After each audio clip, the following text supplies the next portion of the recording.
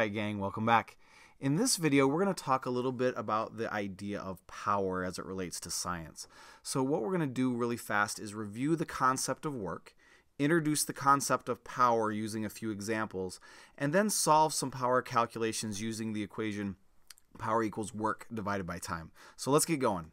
What we've been talking a lot about lately is this whole idea of work, and we've been going over how the scientific definition of work is much different than what we use normally in day-to-day language.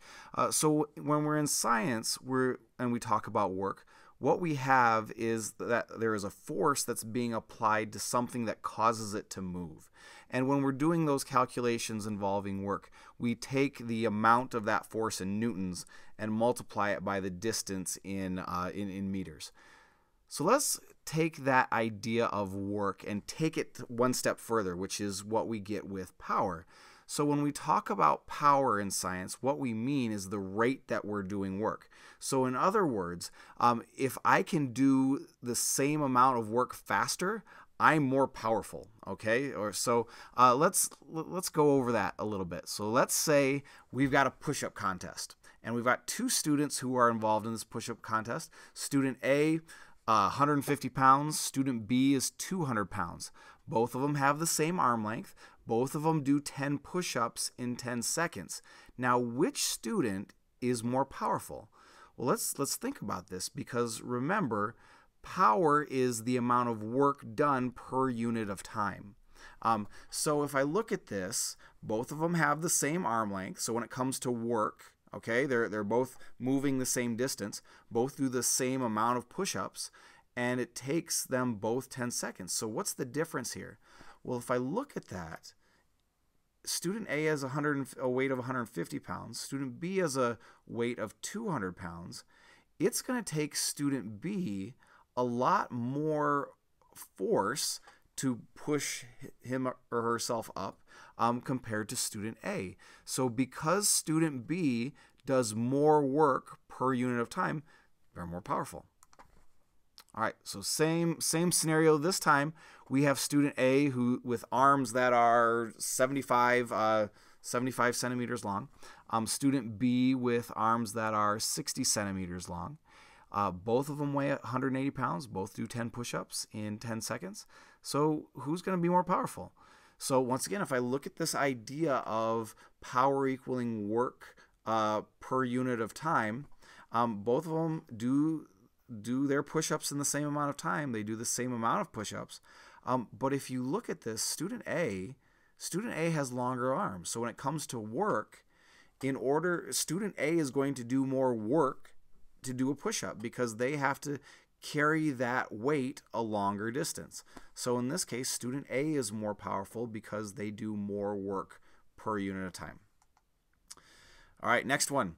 In this case, once again, they both weigh 180 pounds, same arm length, but this time student A does 10 push-ups in 10 seconds. Student B does 10 push-ups in 7 seconds.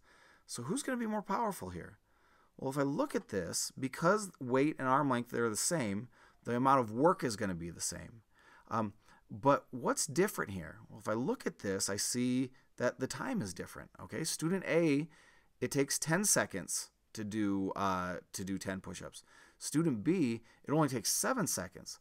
So student B is doing the same amount of work in a faster time. So that would make student B more powerful.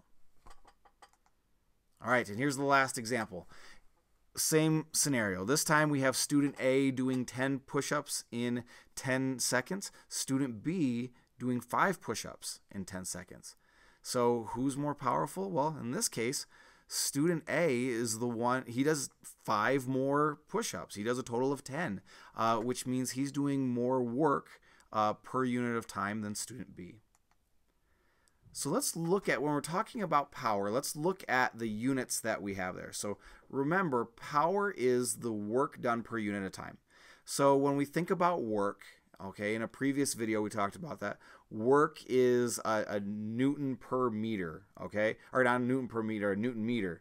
And a Newton meter is equal to a joule. So a joule per second is how we measure power. Well, joules per second gets a little weird at times. So what we do is we say 1 joule per second equals 1 watt. And if I'm looking at that, 1 watt, just to kind of give you an idea, is the power needed to lift an apple 1 meter in 1 second. I don't know if you've ever done that before, but it gives you an idea. Okay, so here's the equation that we're going to use when we're calculating power. So power is equal to work divided by time. But another way of looking at that, because we have talked about how to solve for work, you know that work can equal force times distance. So along with power equaling work divided by time, we can also solve it as saying force times distance divided by time. So let's do some examples. Now, if you watched the previous work video, we used this as an example, but we're going to add a little bit of information to it to make it work for power. So if it takes 20 seconds for a weightlifter to move a 2,000 Newton bar 2.5 meters above the ground, well, how much power is needed in order to do that? Well, let's take a look at that and kind of organize our ideas using the guess method. So the first thing that I'm going to do is I'm going to say, okay, I'm given, or I know that force is equal to 2,000 newtons.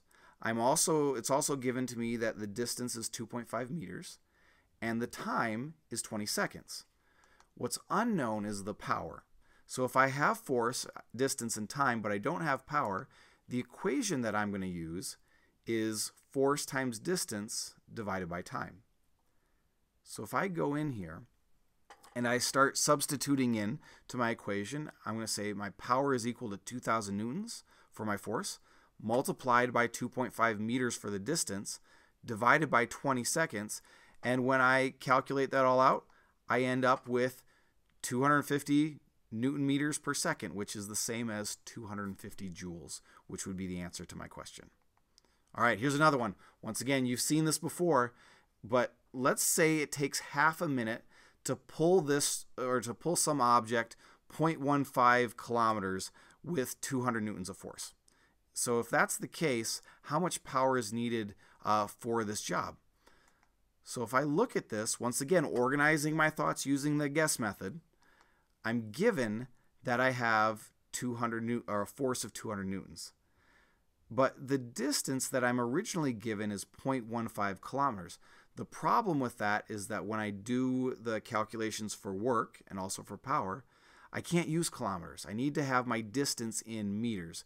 So I know that there's 1,000 kilometers in every meter. And when I do the math there, if I have 0.15 kilometers, that gives me 150 meters. And kind of the same idea with time. In this case, the time is 0.5 minutes. Well, I can't have that in minutes. It has to be in seconds. So I convert 0.5 minutes into 30 seconds to give me my time. So now I'm trying to find power. If I have all that information trying to find power, then the equation that I'm going to use is power is equal to force times distance divided by time. I go in there, I substitute my 200 newtons for force, my 150 meters for distance, and 30 seconds for time. And when I get all of that, I end up with 1,000 joules of power. Whew. Okay, that was fast. If you need to, it's okay to go back, review this, kind of look at things again. If you have any questions, be sure to let me know. But what I'm hoping is that after watching this, you once again understand that idea, that basic concept of work, and you can then take that idea of work and relate that to power as being power is the rate that work is done, and then be able to solve equations involving power, work, and time using those things that I gave you. So if you have any questions, let me know.